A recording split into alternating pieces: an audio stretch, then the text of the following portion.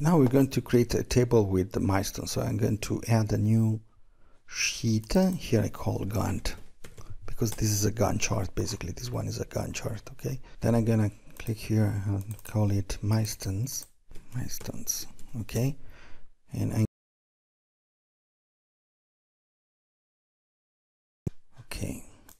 drag this. Okay, I think we have everything here. And here we are going to type the date of this. Okay, format cells, so date. You can have also more and have, for example, months and weeks. Okay, instead of having dates. Okay, and this can be not days but weeks. You can also do this. I want to keep it simple for the moment. Okay, so here, as you can see, we have all these dates until the 9th of July. So I'm going to do the following. Here I'm going to type this one, this +1. This one I'm going to do until the July the 9th. Okay, that's good. And this is date, and this is I call it milestone, like this. Okay, here it's index of this, where match this and this exactly. Okay, I'm going to find the one in this range where the date matches one of this. If NA, I'm gonna type nothing. Okay, so I'm gonna drag this. You can see, I think there is, yeah, here has to be absolute reference. I always forget this. Okay, this one, always absolute reference. Okay, you see now I have my part, and then I'm going to give, I call height.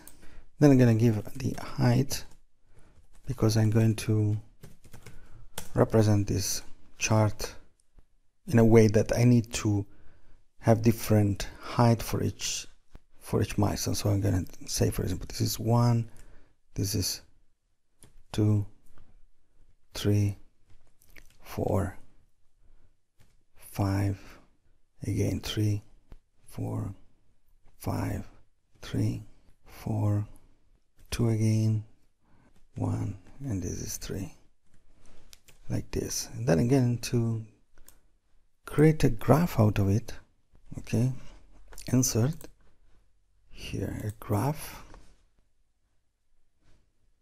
like this, where I'm going to, but I'm not going to show the chart title. Okay, on the axis I'm going to show the horizontal only. Okay, so I'm going to do this, so you can see here the milestones. Okay, now I'm going to do the following. Then I'm going to create here another one, fake or whatever you want, and here I have milestone. Okay, where we have this is equal to, if this is equal to empty, then I show NA, otherwise I'm going to show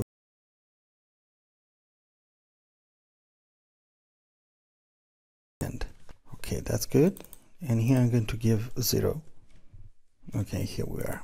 Okay, now we're going to select the date, okay, and the fake part, and we're going to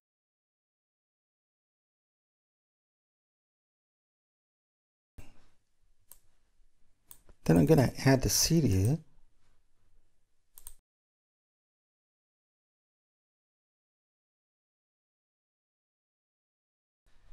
this part.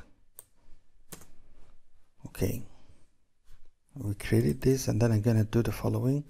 First of all, the axis, format axis number here is date, and the type is like this. Okay, that's good. So that I have this in date format. Then I'm going to select the series.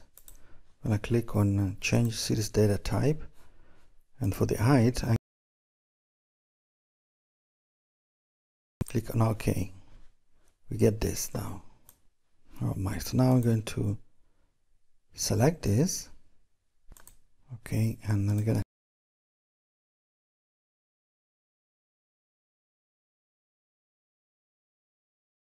for this the data labels, head data labels here, and I'm going to select this label options, show the category name and not the value. Okay, select data height,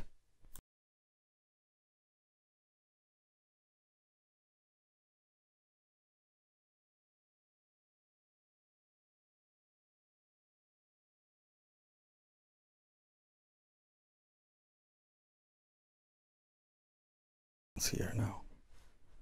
Then I'm going back to this. I'm going to click on plus grid lines. I'm not to show this, and axis I'm not going to show the axis.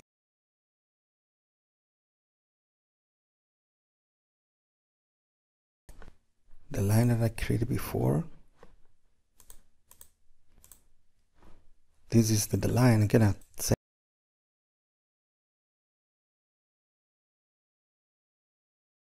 I'm going to do this one. I'm gonna consider 100%. Percentage is 100%. Here we are, and we get this. The cap, I'm going to check the cap. We're gonna give square. Okay, so we have this part now. Okay, basically we are done. Now we're going to make it a bit larger.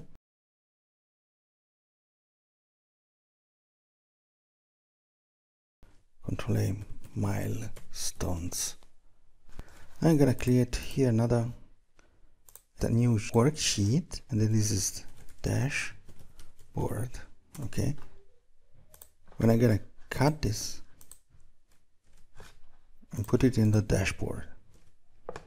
Here we are. So we are starting to create our dashboard. Now here I'm gonna select this, put it all in this color like this. I'm gonna create our dashboard.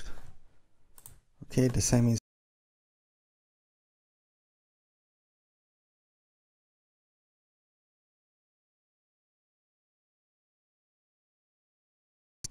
okay.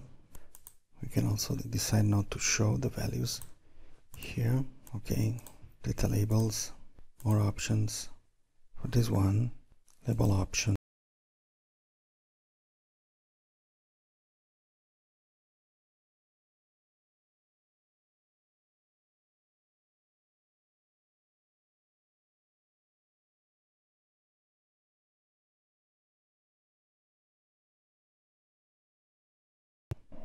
Something like this. Okay, and we have our first chart in our project management dashboard.